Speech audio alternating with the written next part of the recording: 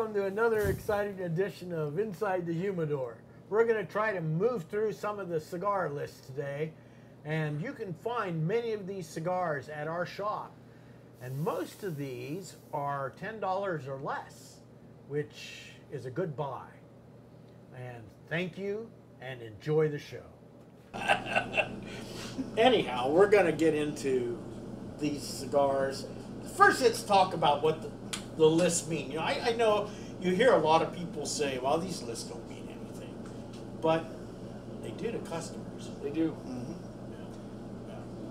They do quite a bit to customers. I'm surprised many people come in, they want asking for the top cigar.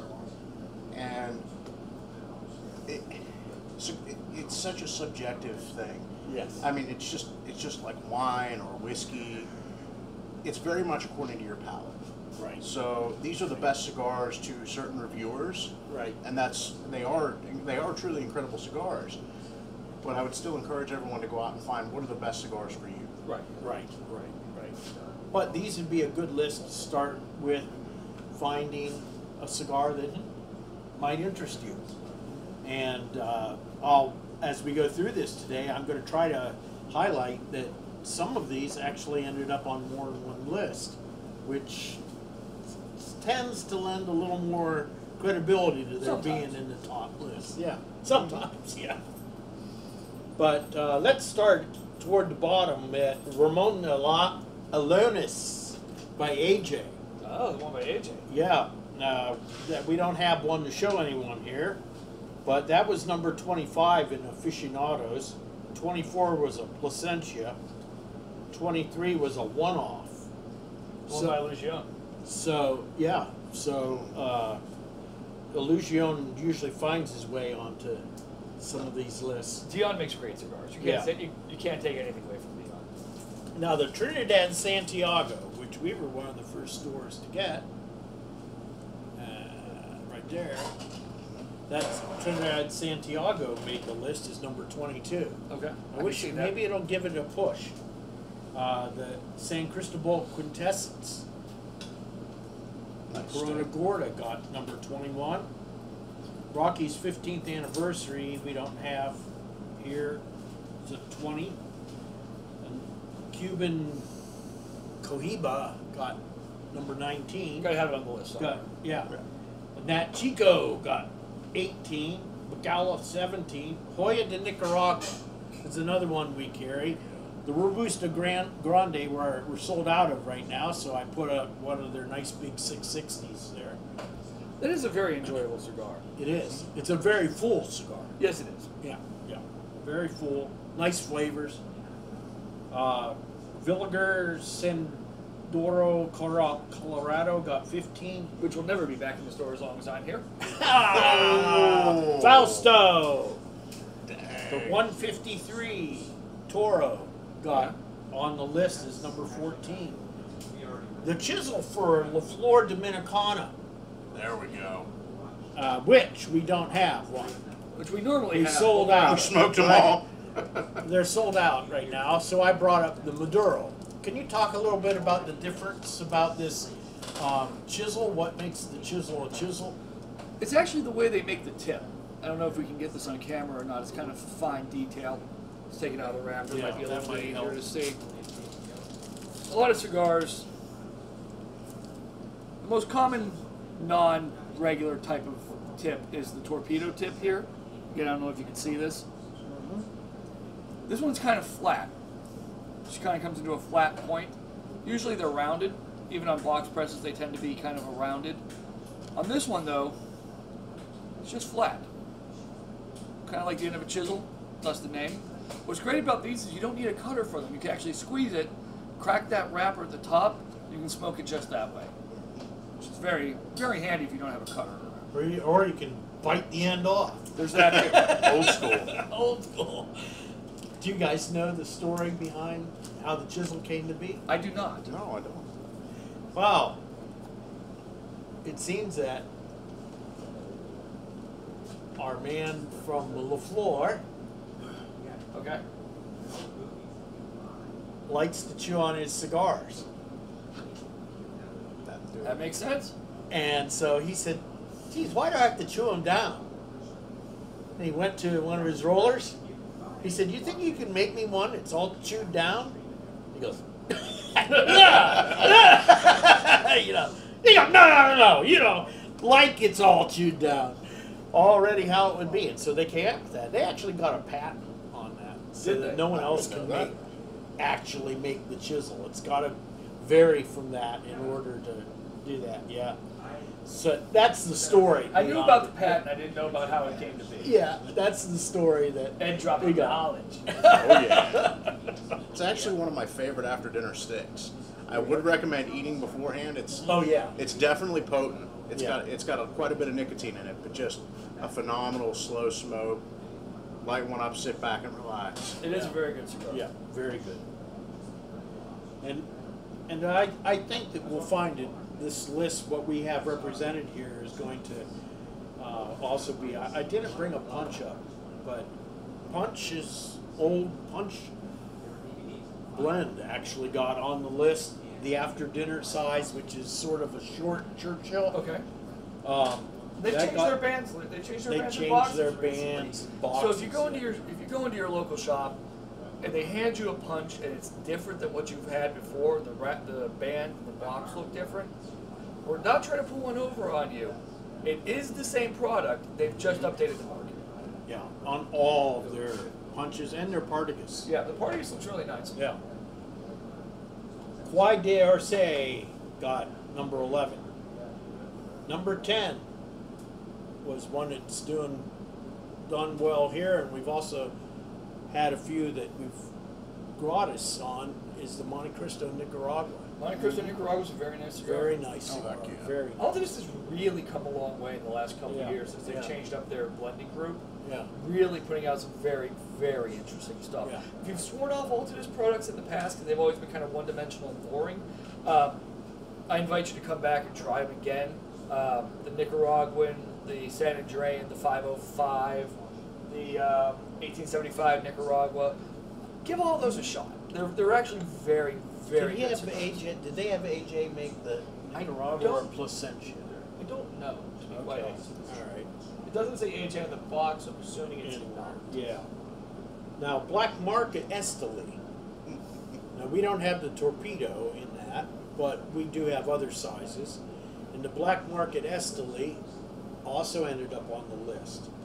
And that is a very nice cigar. It's a nice, approachable medium, I think. Yep.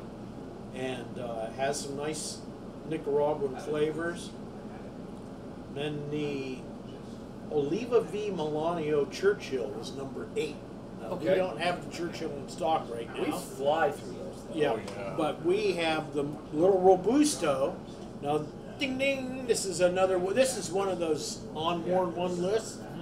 Okay, the Melanio Robusto itself was actually the Maduro Robusto was on the list for Cigar Snob as number 2. Okay. So the Oliva Melanios, and I don't know if it would be number 2, but it's pretty solid. Yeah. This wasn't number 2 with Aficionado, but the Maduro was with Snob. And then JFR's Lunatic, which we don't carry, that was number 7. Hemingway Work of Art, which is backstocked. Of course it is. Coming in. The Padron Family Reserve, number 44. Now, the Natural is the one that got it. And okay, that's what we have? Yeah, good. And that's a very nice cigar. That's a member of our $30 cigar night. And we have that. That is a $30 Padron. And most people agree that it's worth it. The Wise Man Maduro was also on the list twice. And we've completely sold out of the Wise Man That Maduro. one doesn't scratch me where I itch very often. I know. There's nothing wrong with it. It's not a bad cigar. It's just not in my flavor profile. Yeah. So, how about you? Have you tried that cigar? I have not had a chance to try it yet. No? I'm looking forward to it if and when we get it back in stock. Yeah. It is a nice cigar, but I don't know about being all the way up to 3. I don't think it's 3. The top 5 on this list, I'm kind of shaky on, to be quite honest. Number 2 was my father-in-law, Opulencia Toro, and we have a Robusto on the table.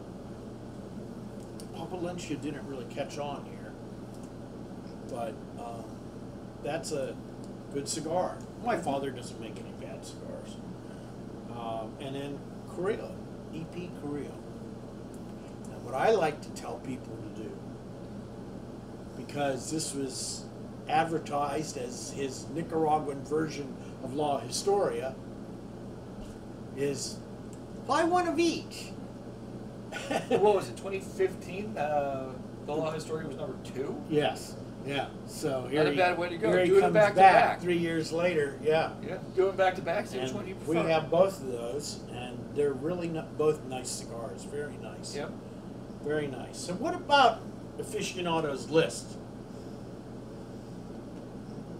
It wouldn't be my list. I see why everything is on there. Mm-hmm.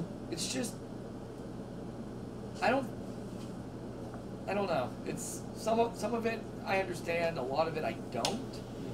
It's just, I don't know. Hey, I mean, they're all for somebody. Somebody likes them. Mhm. I can't really say anything bad about any of them. Mm. They're just not all my favorites. Well, you know, that's one of the advantages that we all have right now. We're in I've said it before on this show, and I'll say it again, I'll probably say it again, is we're truly in a golden age of cigar making. Oh, definitely. I mean, the blending, we've had people branch out, you know, you've got guys that'll even throw 7 different tobaccos together in a same cigar, and you think you gotta be a mess when you smoke it, and it's not. No. They blend And together. other guys are more dimensional for some things. One thing that Nick Perdomo does is the Lot 23. All the tobacco is from one lot. I mean, well, 2 lots, Lot 2 and Lot 3. And he wasn't going to call it Lot 2 and 3. It was Lot 23. What's wrong with that? It's a great name. But that's Esteli tobacco. No Condega, no Ometempe, no Jalapa. It's all Those are 3 of my favorite tobaccos. yeah. But San Andreas. no, you'll never find that on one of Nick's cigars. No.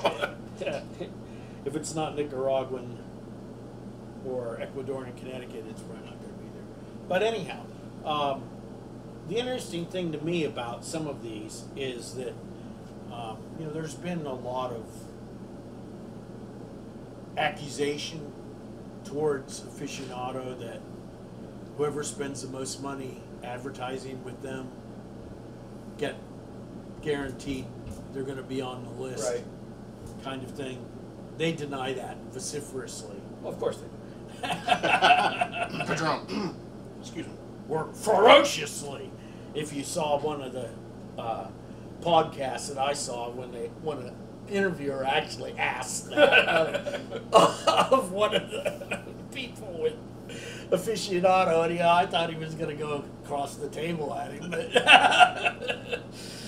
but you know, what you were saying, we all have our reasons. You said this too. We all have our reasons for liking certain cigars, and these are the cigars that the Aficionado magazine sampling group came up with, and they blind smoke them. Supposedly, they blind smoke them. They have a band on them, which has a number, and that's all the band that's on it, and they're smoked that way. Well, we've used Aficionado's ranking system in the shop here before. Oh, it's a good one. And I don't like it. Well, okay. I honestly don't like it because the taste of the cigar counts for so little in their ranking system.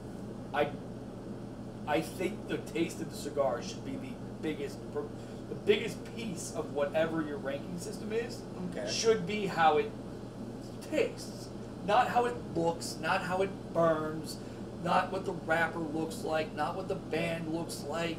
None of that. None of that matters to me. I don't care what a cigar looks Well, like. you know, they I do don't give care it what your band looks 30%. like. Oh, 30%. Big deal. 30%. I will say I want a cigar to burn nicely. I don't want it to canoe or, or give me trouble burning.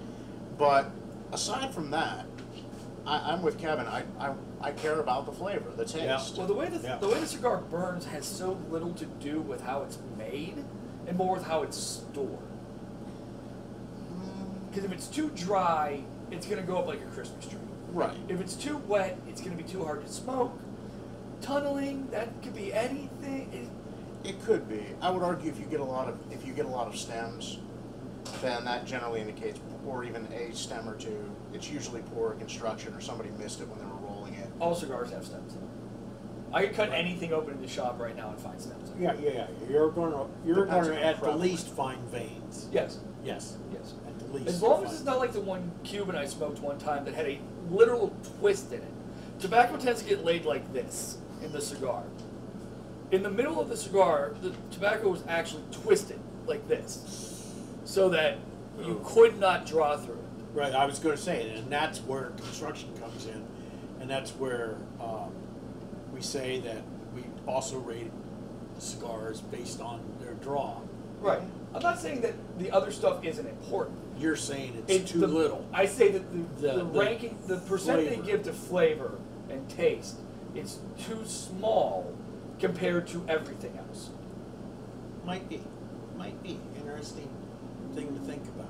People there could give us some input what they think. Definitely. Yeah. We could use that. Come in and yell at us if you want. Yeah. Come in. Say, "God, you guys are out of your head." I don't want an ugly cigar. What? Well, aficionado is, if everyone out there doesn't already know, Cigar Aficionado is the largest marketed magazine on cigars that there is. Yes. It is a magazine that tends to be sort of upper shelf in its approach to advertising. It's more of a lifestyle magazine. Yeah, it is. Yeah, and then Cigar Journal, which is where I want to go next. Cigar Journal has an approach. It's usually published in 2 languages. In our country, we've had it 2 ways: English and Spanish, and English and German. I don't know how they decide, but I think we get more English and Spanish now. But it has, to me, it's a better overall cigar magazine in its approach, because it will give you articles about people who are rolling cigars, about people who blend cigars, they actually talk about people working in the industry and follow people through a day or a week of their life working in the industry. I still say that cigar blending is a dark art that I'll never understand. Oh no, it's a bit like an automatic transmission. Things go in, things happen, out comes the end product. I have no idea how it works, but as far as I'm concerned, it's magic. Well, they're like master chefs. Oh, definitely. Exactly. I mean, they are master chefs. That's what they are. Or master blenders. People who blend a fine whiskey or Scotch whiskey. It's the same thing. Definitely. And it's amazing how many good ones there are out there. Mm-hmm. But let's move on to Journal. Journal's leader was a cigar that's only available in Europe. And you've heard me say this before, folks. I don't care that it's only available in Europe, because it doesn't do anything for me. And that's the Rocky Patel Grand Reserve Toro. Actually got #1. I haven't had it. I can't say anything about it. I can't either. I can think of probably some other European releases that will blow it out of the water, but again, I haven't had it, so... Yep. The AJ's Wanderlust is Enclave probably a lot better. Broadleaf came in #2. Interesting. AJ's Enclave Broadleaf, right over here. That came in #2. They picked the Churchill size. This is a Toro. Very interesting. Yep. That came in #2. And then the Padron Subaramo, which is the first tubo that Padron came out with. Interesting. That got #3. It's in the 1964, which is probably their most famous series. And then Pappy Van Winkle's Robusto Grande I'm going to stop you got right in here. there. That cigar should not be in anybody's top anything list unless it's the most overpriced crap you've ever smoked. Ouch. That cigar is complete and total marketing, and I've now lost my job. No, you're right. You're right. I agree with you. It is. Have you ever smoked it? I have, and I didn't knock my socks off. It's. I got one as a sample, and I still overpaid for it. Oh, that hurts. Because he didn't get another cigar instead. Well, no, Sam gave me a sample of it when they were still distributing. I don't know if they still distribute it or not. If True Estate still does or not. I think there's been some discussion with the people that make Pappy about it. Wow, what a terrible marketing exercise that thing was. Holy crap. But it's Pappy, and everybody wants Pappy. No matter how expensive it gets or how hard it is to get, I think that adds to the mystique. It's what, $2,600 a bottle in the secondary market now? Pretty much. Wow. I saw it when I was in 13 Vegas. if you can find it. That's what jacked the price up. $250 a shot. It's insane. I'll stick to my good old Lafroy log of woolen. It's just these. Sorry. I digress. No. That's what this is about. Talking about those. Moving on. I know. I was hit the same way. Number 5. Yes. Number 5 was the Perdomo Habano BBA Sun-Grown Epicure, of which I'm also smoking one. This is the interesting thing about this cigar is that they wanted to remarket it, and so they took the old Habano off and redid all the bands and everything, and Nick also felt that it needed some push, and so they used some higher primings in this one. A little more kick. Little more kick, yep. And I think they say it's now their number 2 cigar in the company is the Habano BBA. So I guess Nick was right about what they wanted to do there. Davidoff got the next spot in their Nicaragua box press. I haven't had the box press. I have had the regular Nicaragua, and it is a very enjoyable It's a cigar. very, very enjoyable. Yes. I think I just got one in a sampler pack I got. The Cuban Partagas is next. I love a good Cuban Partagas. I do. It's The Villa, yes. one of my they are one of nice. my favorites from them. Them and the Bolivars. Big fan. Villiger, and then Alec Bradley Prensado, Lost Art. Ah, There we go. I like that. That's a good cigar. Yep, Lost Art got on the list. Got, let's see, number 9. That over the Pappy. Yeah, I know. I know. I mean, I couldn't find a Sad. Pappy. Isn't We have that nice? Do we still have some? Yeah, they're in the Fuente cabinet. Are they really? Yep, bottom shelf. Oh, I thought I sold. I thought I sold all of them. to I think we someone. sold like 2 boxes. Okay. Either way, you can tell what most of us think of the Pappy. Come on in and smoke one and tell me I'm wrong. Yeah. Love to hear it. Be glad. Yep. The Oscar Valeres Cicerone. That's a good cigar. Yep.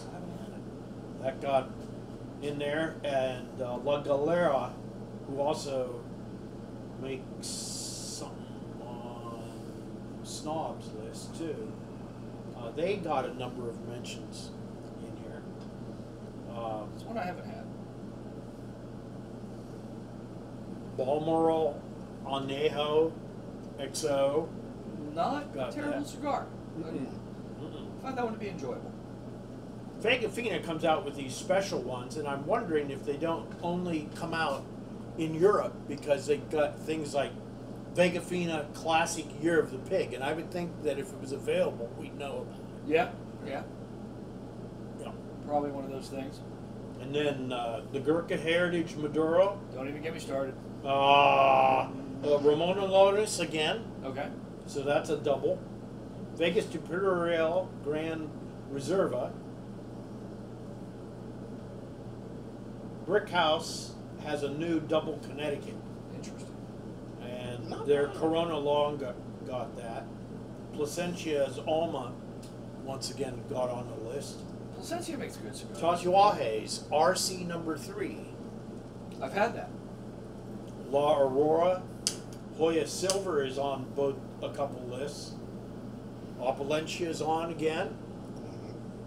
La Flor Dominicana La Avocado. That is a nice cigar. I like that cigar. Yeah, the avocado. Yeah. Not actually the translation. I just call it the avocado. I know. Avocado. It's a dance of some kind, I do believe. Must be. They like dancing at La Flor. And then Macanudo Inspirado. Interesting choice. The Toro. This is the Churchill. But that's what rounds out the list there. And we'll take another show. We'll take a look at Cigar Snob. Okay. And we'll talk about the lists and what they mean to retailers and what they mean to the customer. I'm just happy that Cigar Aficionado Cigar of the Year is actually something you can find. Yes. Thank goodness. Unlike last year, it was the Eye of the Shark, which is impossible to find. Right. 4 accounts in their territory get it. I can't get it. If you find it, more power to you, but it's just... And it wasn't reorderable. From what I understand, that anyone like our friendly supplier in downtown, Blooms, he wasn't able to get it restocked.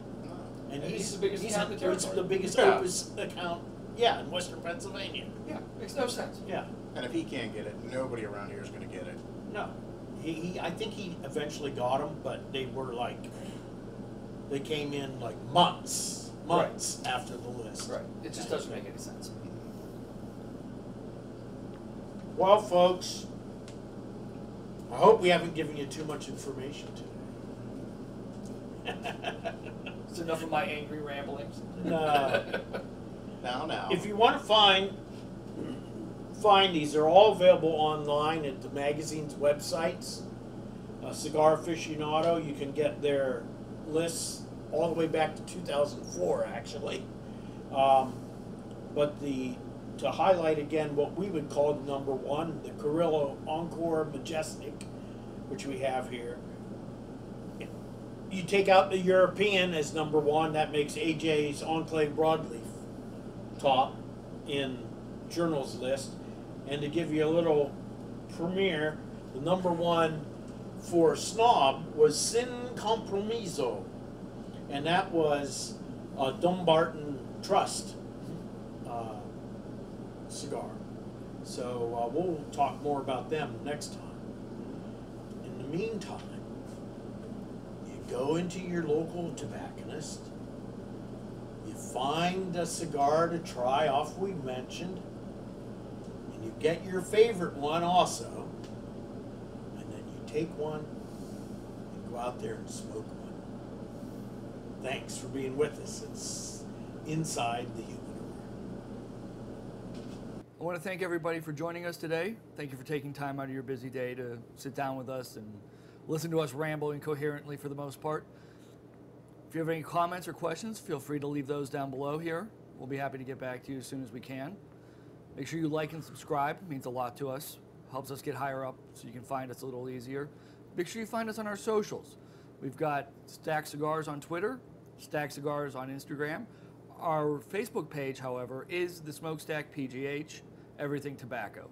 Find us there. Ask us anything you want to ask us. Thank you again for spending so much time with us. We really appreciate you.